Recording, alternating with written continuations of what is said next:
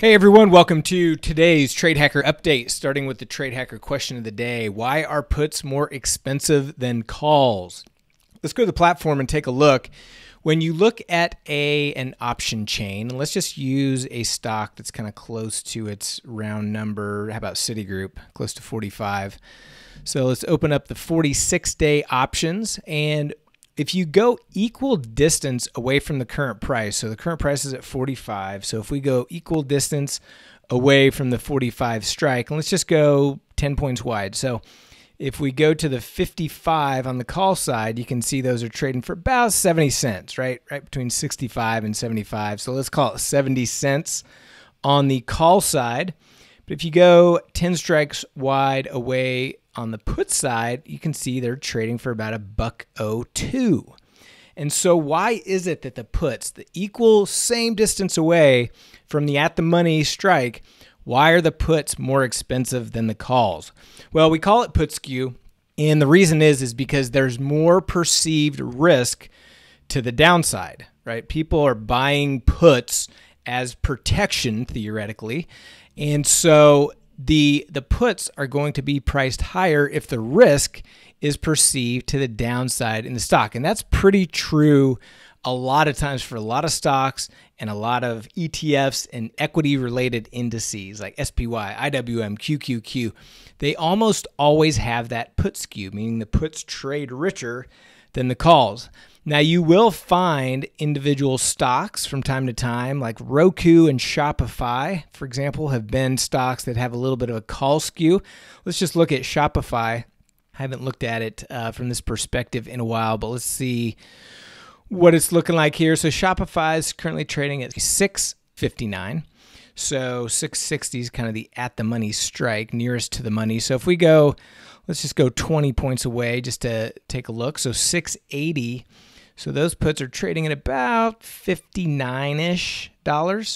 And if we go 20 points down, 10, 20, these are trading at about 60. Okay, so you can see there's not as much. In fact, the puts here are trading pretty close to the same value. So there's really not any put skew in Shopify. And that just means there's not as much perceived risk to the downside.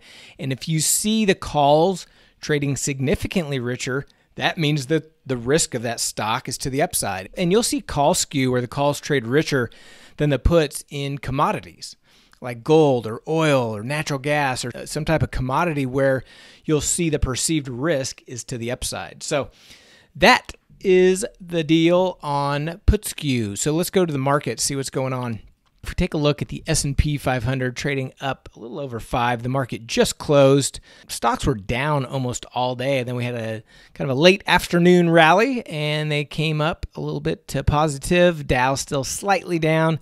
NASDAQ up about 1% and the Russell pretty flat. So kind of a back and forth day today. If you look at gold, just trading slightly higher, bonds pretty flat, natty gas up over 5%, but a lot of back and forth action. So what's happening? Well, we added a double calendar in SPX. We rolled a couple positions. And let's take a look at what's going on with earnings. Nothing much after the bell today. We've got AIG. We don't really trade that much. Before the market opens tomorrow morning, nothing really big that we trade. But after the bell tomorrow, we've got Disney. I know it's kind of blurry, but the Walt Disney Company. We've got Beyond the Meat. We've got Pinterest. And then before the bell opens, we've got Shopify on Wednesday, CVS, GM. And after the bell on Wednesday, we've got PayPal, Lyft, and then a couple other notables throughout the week. We've got Roku and Uber on Thursday, and that's pretty much it. So again, we're not doing a lot of premium selling during these earnings just because we're not getting that vol crush. So it's not really, we're not getting that bang for the buck. If anything, we'll do small directional plays using vertical spreads and things like that. Just remember to keep your position size small, stay safe. Hope everybody's doing well. Talk to you tomorrow.